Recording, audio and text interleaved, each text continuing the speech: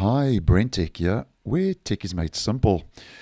Brave Software, who are the makers and developers of the Brave web browser, as many of you may know, has recently announced that if you are using the Brave search engine, that Brave Search has now achieved 100% total independence. Now, what that basically means, in case you're unaware, according to Brave, they say now that every web search result seen in Brave Search is now served by their own index, which means they've removed all search API calls to Bing, which is Microsoft Bing, which previously represented about 7% of query results. So basically, in a nutshell, previously 7% of your search results had to call upon the help of Microsoft Bing, which is no longer the case.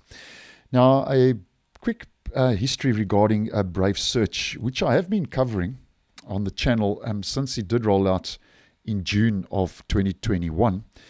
And in regards to the rollout back then, Brave says that about 13% of the queries required the help of third parties to achieve the desired level of quality across various types of queries. Because back then in June of 2021, as I posted, Brave Search was in beta, so it was in preview, and that's no longer the case. And Brave now is obviously its own stable independent search engine.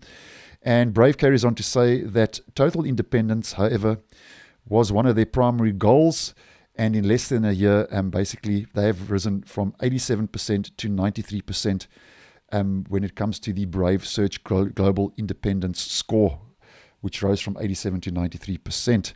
Now, Brave carries on to say that they were able to achieve these improvements in a few ways.